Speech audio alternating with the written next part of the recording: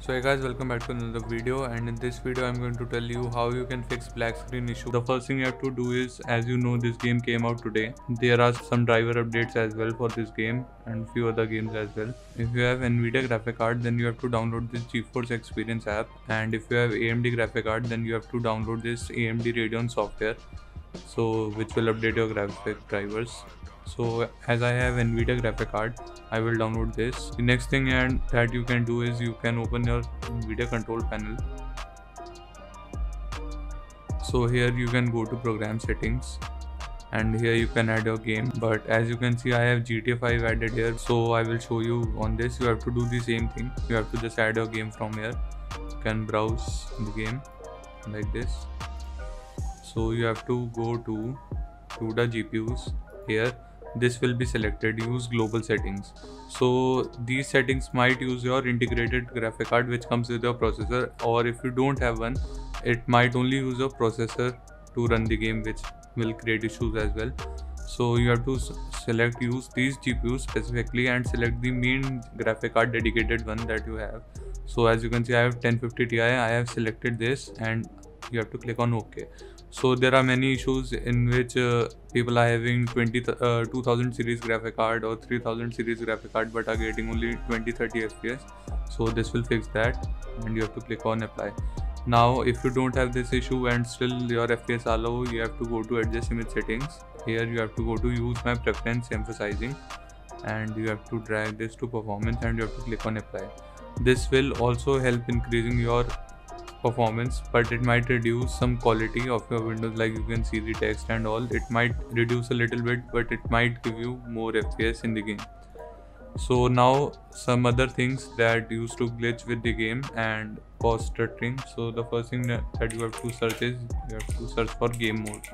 So earlier I used to tell people that game mode should be turned off because it used to create problems, but now with the latest Windows update it is quite optimized, so you can just turn it on and it will help your game, because it will optimize the other apps that are running in the background, and it will also help you with the memory, which this game requires a lot, so you have to keep it turned on. The next thing that you have to do is you have to open this graphic settings. Here you can see this is a great option to increase your performance and fps and reduce your latency as well. So you have to turn this on. You have to restart your PC after this, then only it will work. You have to go to this desktop app and you have to browse your game here. For example, I am adding GTA 5 here like this. You have to do it like this and you have to click on high performance. Here you can see your graphic card. We did the settings as well here also, so only this option is coming. This is your graphic card. You have to click on save.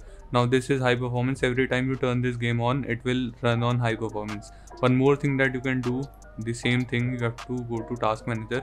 Your game should be running in the background when you are doing this. So for example, I am having GTA 5 here, like this is my game, this is Days Gone. Okay, so I have to put this to high performance. So there used to be an option of setting priority, so you can do that as well, but this is a better option because this will always do this. And in high performance mode, what will happen is your game, whenever you run it, all the other applications in the background, they will get less resources and the game will get more resources, which will help in increasing your fps. So you should keep it like this, and you have to restart your PC as well for this option to take effect. The other thing you can do is you can search for power settings. Here you have to click on high performance, go to change plan settings, and you have to go to change advanced power settings as well.